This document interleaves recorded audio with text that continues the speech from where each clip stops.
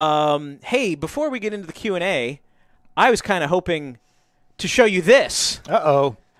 So, believe it or not, let's see. Actually, Greg, would you like to go over there and hold and perhaps play this so that I can do a close-up? About 6 months ago. Orange, but it's actually red. Yeah, it's bright red. About 6 months ago, I posted something on Facebook to the official Rocksmith page saying that we had found these plans for a 3D-printed guitar. What did people think about it? And the reaction was very strong. Like, people were all for all for it or all against it. And I just, being a nerd, I was like, I really want to see what a 3D printed guitar looks and feels and plays like. So my friend Eugene, hi Eugene, if you're watching, he's a Rocksmith player. I put out a call on my personal Facebook page, and a friend of a friend hooked me up with Eugene, said he's got a 3D printer and he's a guitarist and he'd probably get a kick out of this. Mm-hmm. So over the course of a couple weekends for him, he printed it out. He actually did 2 versions. The first one did not work out, it turns out. But this one did. It's 6 pieces. There's no struts or supports or anything in it. And it's a fully playable, if somewhat dinky. No, I hear.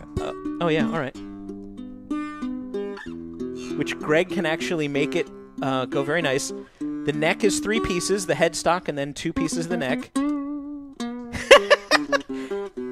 Some funny ads on that. Considering that this is about $80 worth of plastic, it is definitely a science experiment, but holy cow, look at what he's doing on this thing.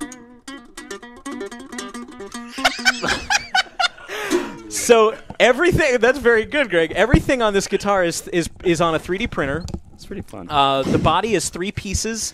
And the neck, like I said, is 3 pieces. So it's 6 pieces just glued together. I bought $10 cheapy electric tuners on Amazon and $5 nylon strings.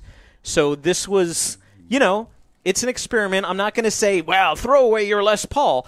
But I was just curious to see. And that was kind of the reaction on Facebook is, why would anybody bother to do a little crappy idea? This is not the future of instruments. I'm like, but the future is I don't have a thing, and I made it out of plastic in my home. Like, that was what I found really interesting about it. So, fun toy that I'll probably keep in the office for a little while. Mm-hmm. But Greg has actually proven that if you know what you're doing, you can make it. The action is sky high. It's like drive a bridge, drive a truck under that bridge kind of.